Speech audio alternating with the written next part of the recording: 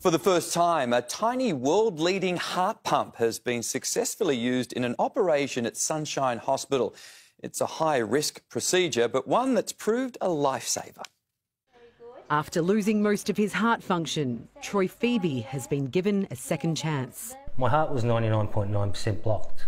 Surgeons wouldn't operate. They thought that the heart wasn't healthy enough to operate on at the time. I would have died. Yeah. Now, thanks to an Australian first, a team of doctors and staff at Western Health successfully used an artificial heart pump.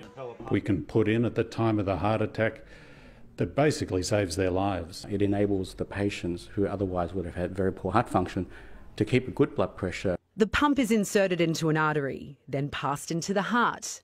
It contains a small motor that spins at 50,000 revolutions a minute. It takes over from the heart to supply blood to the brain and kidneys, allowing cardiologists to treat blockages. Each year, around 57,000 Australians suffer a heart attack. That's one heart attack every 10 minutes. The patients who have heart attacks here are getting younger rather than older.